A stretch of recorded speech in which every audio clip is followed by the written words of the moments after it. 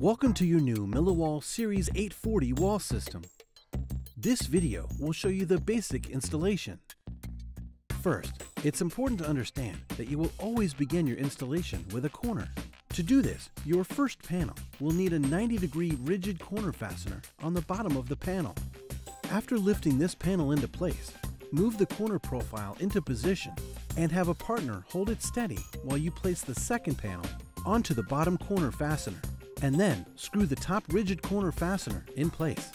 To add additional walls, simply have a bottom rigid connector on the outgoing edge.